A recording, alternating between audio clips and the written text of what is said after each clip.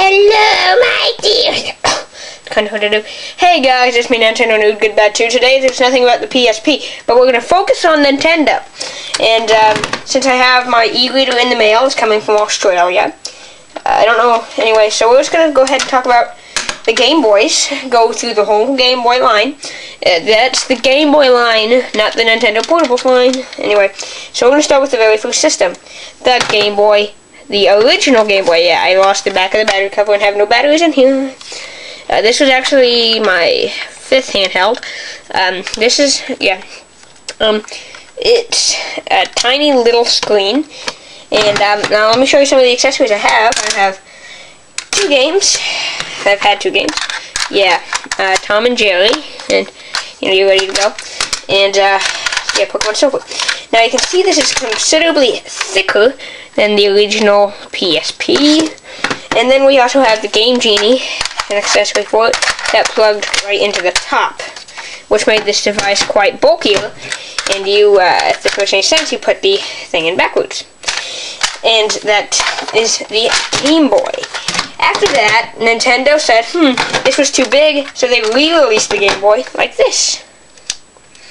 Yeah, the Game Boy Pocket.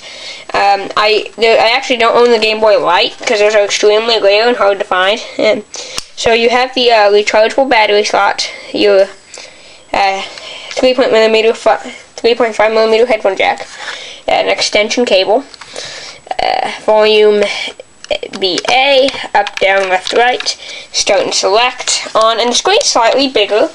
As you can see, the screen slightly looks better, and it will still work with the Game Genie.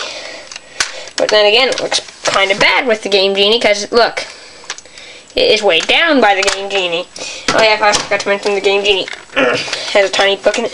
Anyway, after we get rid of those 2 Game Boys, I actually got this at Goodwill for like $2. You know, anyway, always go to Goodwill, I swear. Okay, so after that, Nintendo said, how about we release this, the Game Boy Color? Now, this was my first handheld game system. And, my god, I played the crap out of this thing.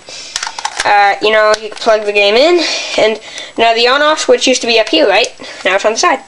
I think, yeah, that's it. Alright. Of course, it's out of battery. So, you know, I don't have to play these anymore. That's why they were all out of battery. And this is when they started, you know, making more colors and making them look better. Here's Nintendo's number. Call them up and tell them I sent you. Crap. Okay, after that, Nintendo released this, which extremely changed Nintendo. From then on, Nintendo had a very different line of consoles. This is what changed everything. First, they had the same crappy screen as the Game Boy Color. And now, here, let me just get some of the games.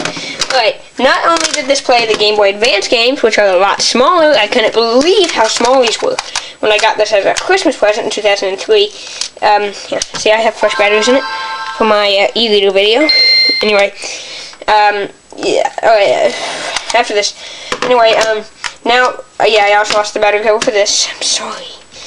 I'm very irresponsible. Anyway, now, not only did they change how it looks, the PSP was actually based off of the design of the Game Boy Advance, but they changed its size, because as you can see, compared to the Pocket, it is a lot better in size, and it's a lot more comfortable to hold. And now, you know, it played every game, and you could even play with the Game Genie.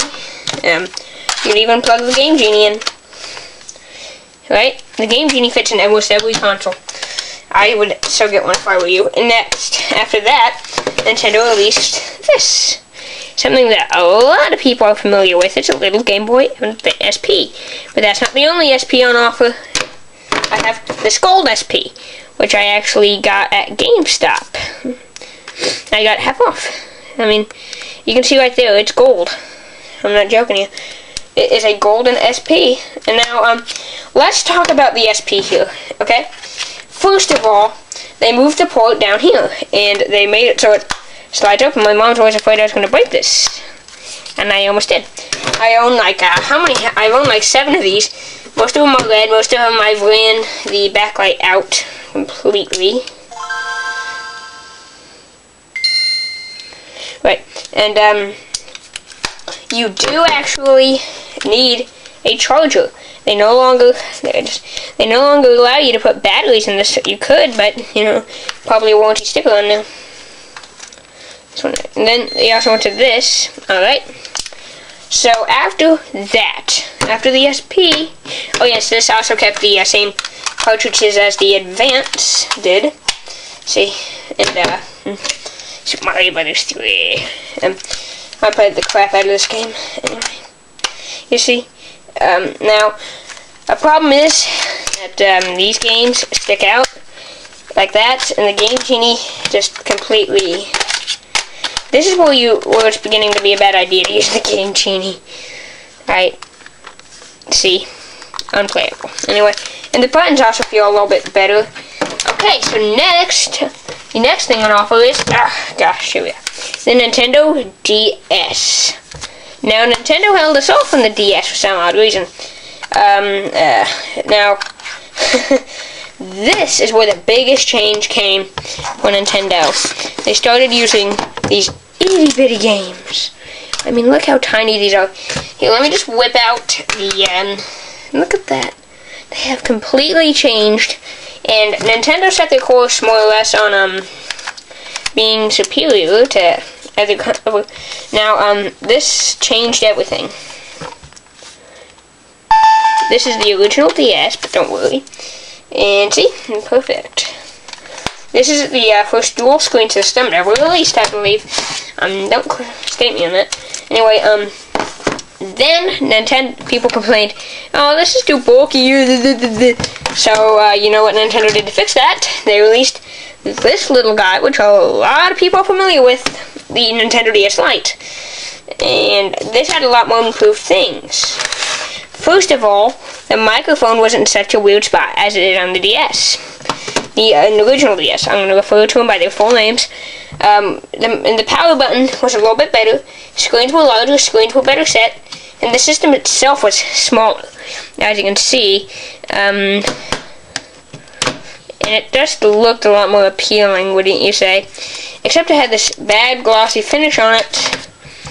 And like this one had a matte. And now the newest Nintendo, dun dun dun dun dun, the DSi.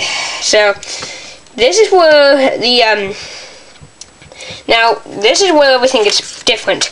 Nintendo ditched the GB slot on it. They only went with this proprietary connector. No, everything used to be a normal connector. Stylus, of course. They went to SD card formats. Now, camera, of course. Screen is a lot larger.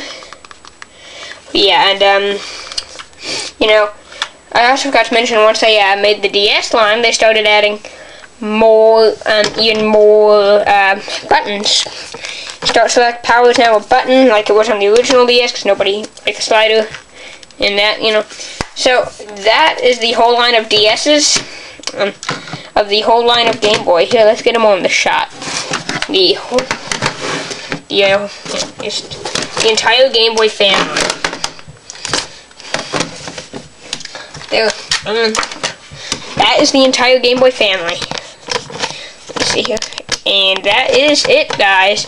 So, what did we learn today? Absolutely nothing. Actually, it's not the DS line yet, the Nintendo line yet. Not quite yet. Of course. That is the Nintendo line. Thank you. And that is the video about every Nintendo console ever made and their little story. And out of them, can you guess which one has sold the most? Ta-da! The Game Boy. I got this for $11, so can't beat it. So that's it, guys. Peace out. Woo! Wow, that was necessary. Let's try that again. Here's the lanyard for my camera. Let's try that again. So, guys, peace out. Yes. Yeah.